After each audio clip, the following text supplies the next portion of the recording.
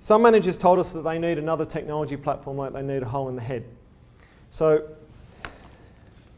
we created a single homepage called CareHQ.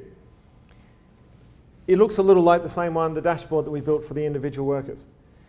You save it as your homepage, and when you log into CareHQ each morning, you have all of your platforms on the one page. HRIS, payroll, rostering, recruitment, client management, everything.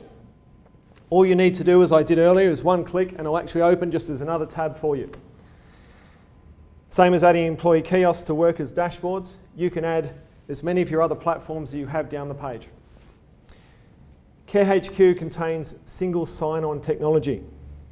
So logging into the home page will actually log you into each of your applications. When an employee leaves, CareHQ login for that facility is turned off for them. So this is site-specific. They log in as a worker, it's one URL they go to. Logging into CareHQ for your site is site-specific. So if they leave you, that facility is turned off, functionality is turned off in line with your IT policy. CareHQ is part of a marketplace which has a whole variety of different technology providers in it, allowing you to plug and play depending on the needs of your facility, of your group, such as police checks, reference checks, medical checks, and mandatory training.